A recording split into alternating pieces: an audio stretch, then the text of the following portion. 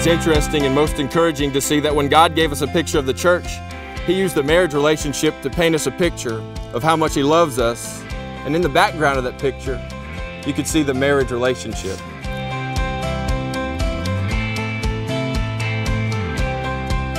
Just as God gave us a picture of marriage and what it should be, in a similar way, it reminds me a lot of this ceremony and what we're doing here today.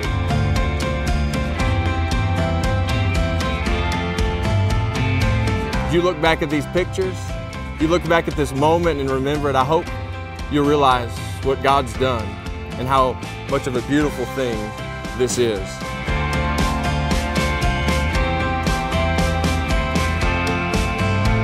This day is a beautiful gift, but as beautiful as it is, Trey and Haley, what God's doing today and the gift He's giving you in marriage is way better. This pales in comparison.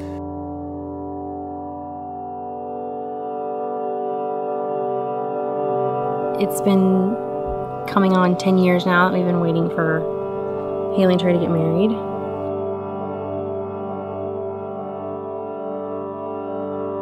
Haley's my best friend.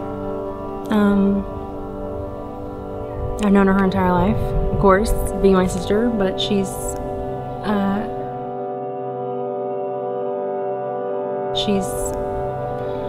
an amazing person. I do. You look pretty, Madison.